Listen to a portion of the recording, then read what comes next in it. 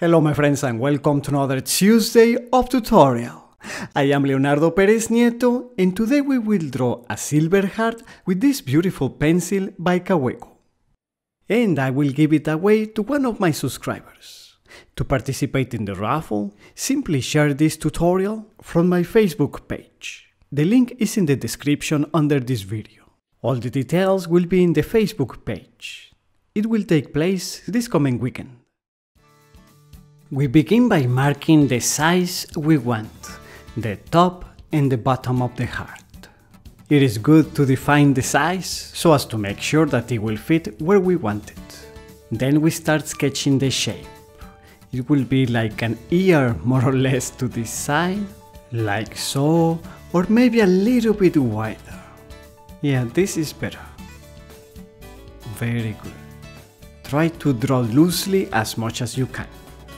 This heart is not going to be symmetrical, it will have a different shape from one side to the other. And we draw the thickness of it. With an eraser, in this case a kneaded eraser, we can clean up the lines. And to clean it further and sharper, this time I will use one of those pencil erasers that are very fine. I will list the exact materials I'm using in the description under the video. Alright, now we can start shading. Silver, if it is polished, it is very reflective, so we will try to give it pretty good contrast of darks and lights. Wherever we have a change of plane, like an angle, that's a good place to put a reflection. And in this case, I will also darken right here on top. Good. And the dark reflection will begin from down here at the very bottom and will show us the change of plane again. It is a pleasure working with this pencil. It is a bit heavy and it feels of so much quality.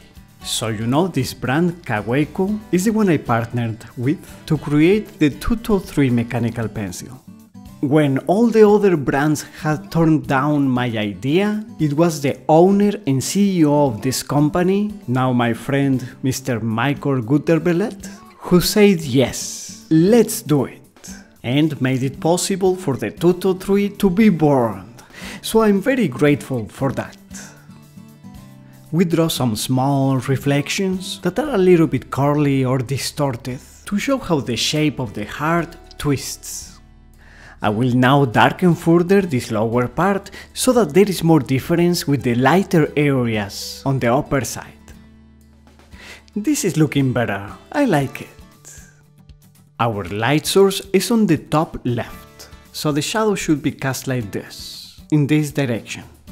If you want to learn to draw more surfaces, like gold, reflective chrome, marble, rock, etc., of course I recommend you my book, You Can Draw. Simple techniques for realistic drawing. I leave you the link in the information below the video, and you can also find it in bookstores such as Barnes & Noble. Very good, we give it the last touches and it's ready.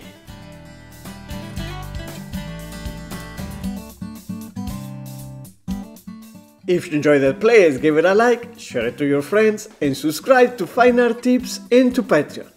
You know where to follow me, the links are below. And I will see you on Tuesday.